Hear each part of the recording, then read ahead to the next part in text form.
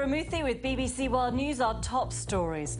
A suicide bomber has struck in the Afghan capital. At least 3 members of the NATO-led military forces have been killed. The US targets Islamic State militants in a fresh round of airstrikes, the first under a new strategy to defeat the group. Ukraine's lawmakers in Kiev prepare to ratify a landmark EU deal as unrest continues in the east. And America is set to deploy 3,000 troops to Liberia to help fight the worst ever outbreak of Ebola.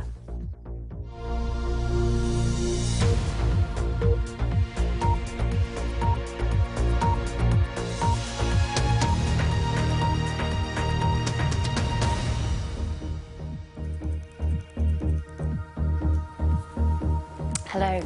A suicide bomb attack in the Afghan capital, Kabul, has killed at least 3 members of the NATO-led military forces and injured many others. The explosion targeted a convoy on the airport road near the US embassy.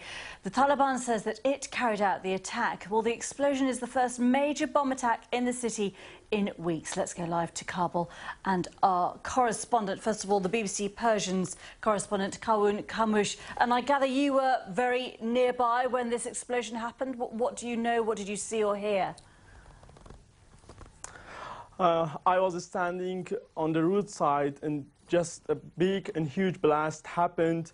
I saw lots of people shocked as myself and escaping from the area as the suicide attack happened on the busiest time of the day at 8 a.m. when the people come from their houses and go to their works. And can you tell us about what you saw in the aftermath of that bomb? After the blast, I saw lots of women and kids escaping from the area. Also, a number of vehicles destroyed in the area and broken glasses of the supermarkets close by the area. It happened in a near a resident area, Macron Third, where lots of people come at the morning out of their houses and going outside. Is there any reason why this area would be targeted? Sorry? Is there any known reason why this area would be a target? Yeah, the attack happened nearby the Supreme Court, which is close by a military camp and the US embassy in Kabul. The attack was huge, and I saw body part of people. I don't know what it relates to, the suicide attacker or the people, but it was on the street, parts of body and destroyed of the parts of the vehicles in on the street. Obviously, I know that's very distressing, and we've perhaps got too used to reporting such attacks, but can you just give us an idea from your own personal point of view what it was like to be there at that time? Can you hear me? Yes, can you just give me an idea from your own point of view what it was like to have to see and hear all that? How difficult was that? These attacks happens always target these key points of the city, which is around the airport, Kabul airport. The key point was Wazir Akbar Khan area, which is a diplomatic area, and it sometimes happens in these situations, which is close by the green zone of the Kabul and also some other embassies in the capital. OK, Kawun, I'm sorry about the problems on the line, but thank you very much indeed for that. Let's now go to David Loyne, who is also in Kabul. David, is there any known reason why, in your view, that we are seeing this kind of attack now, because it's been relatively quiet for some time now? Yes, the Taliban have been trying, though, and intelligence and efforts by the security forces to try and find bomb-making equipment in this city are very tight. There's tight checks right across the city all the time. So I think this is not the Taliban changing their tactics, but being lucky once. This was a very big bomb being carried in a Toyota Corolla car, targeting very specifically an ISAF vehicle and a vehicle carrying foreign soldiers. 3 of those soldiers were killed. 1 other is very, very seriously injured and in hospital. 5 other ISAF soldiers also killed. We don't know their nationality, but there was first aid being given on the ground very quickly after that. The 3 who were killed were I think, killed outright because the side of this Land Cruiser, armoured Land Cruiser vehicle that they were carrying, that they were being carried in, was torn off, and the vehicle was thrown across the road against the walls of an American base, which is down at the bottom of the airport road, a common target for the Taliban.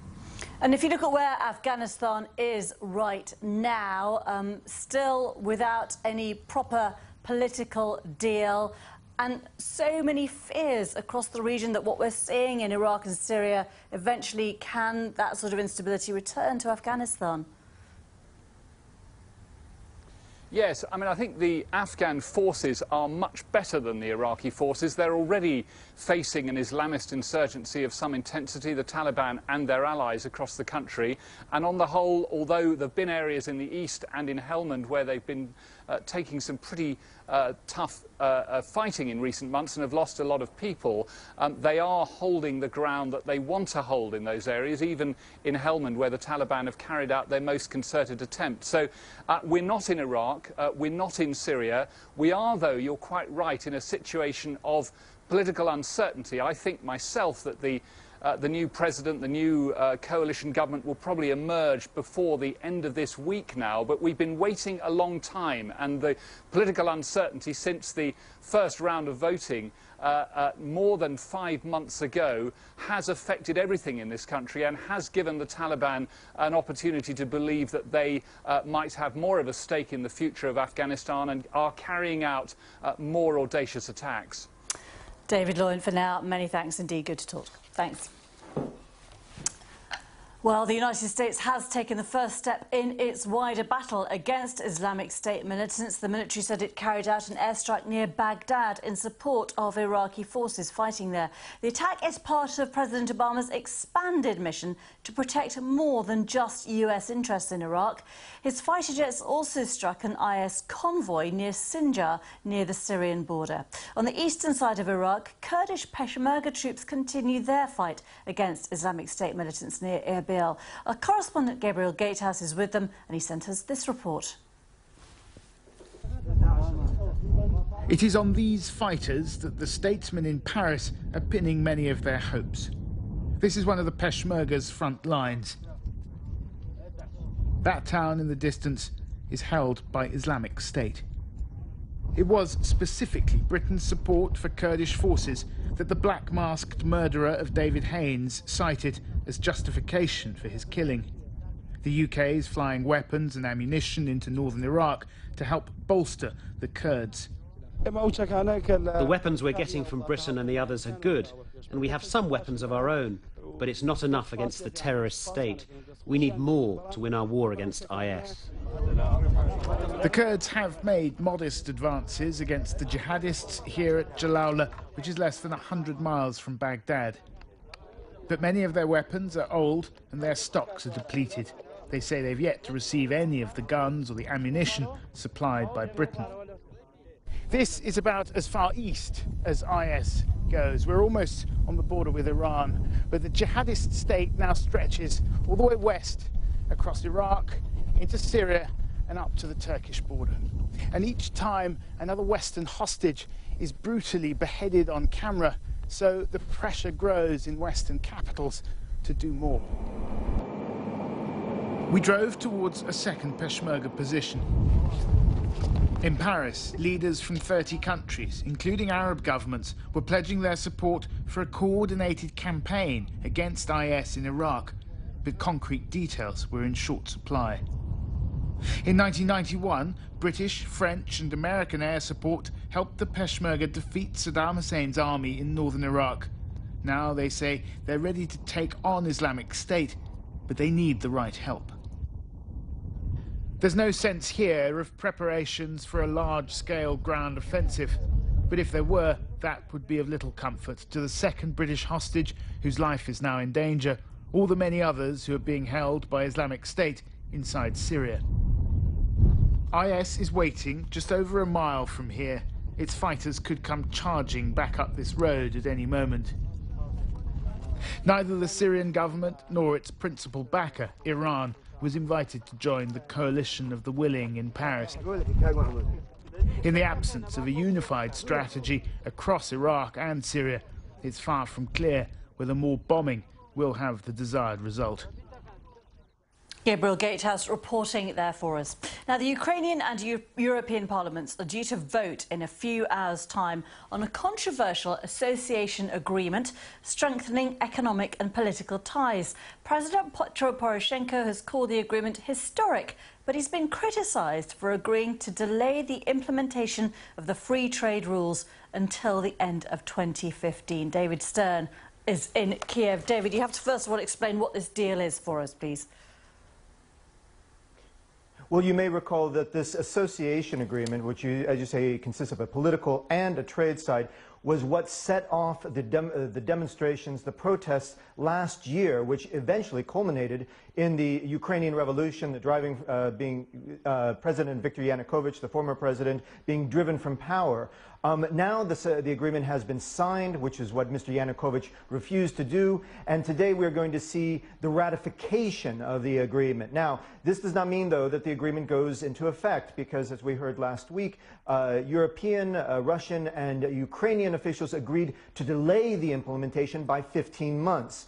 This has advantages for the Ukrainians. They still have access to the European markets, but there is a great fear here in Kiev that, in fact, that this is a delay that will, in fact, become permanent, or, in fact, that the Russians will use this to hollow out the agreement over the next 15 months. So, as I say, there are positive aspects, but there are also great fears. What does it actually mean, though, for people in both, Ukrainian supporting and Russian supporting areas in terms of trade and their economy and everyday life? Well, difficult to say exactly what's going to be the effect. We have seen so far, the Europeans have dropped their tariffs for Ukrainian goods to zero. So Ukrainians do have this access, and apparently it has given a boost to the economy. Now, when the agreement is actually enforced, the Ukrainians will drop their tariffs as well, so European goods will come in here. That's the fear of the Russians, is that once you have all these European goods coming in, they will eventually go into the Russian market. As for the people in the East, they're afraid that this will affect their trade with Russia. And remember, they have a great deal of trade, steel, coal, all sorts of other things that goes from Lugansk and Donetsk into Russia, and they're afraid that this could be affected or even, in fact, cut off. OK, David, thank you very much. The US is stepping up its response to the Ebola crisis in West Africa. President Obama will announce plans later to send 3,000 troops to Liberia. It's thought he'll send military personnel there to supply medical and logistical support for local staff. There's been criticism of the slow international response to the epidemic, as Alpa Patel reports. For more than 6 months, Ebola has rampaged through parts of West Africa, infecting thousands regardless of age, and killing well over 2,000 people, including health workers battling against the odds to help those most in need. For months, the international community have been accused of not doing enough. Now, ahead of 2 key meetings of the United Nations and the UN Security Council, the US ambassador made this plea. We can contain this. We know how to do it, and we must avoid panic and fear. But our collective response to date has not been sufficient. We must move forward aggressively in a coordinated fashion and together. It's highly unusual for the United Nations Security Council to meet and discuss public health issues, but this Ebola outbreak is unprecedented and has become the deadliest on record. One key factor being blamed on the rapid spread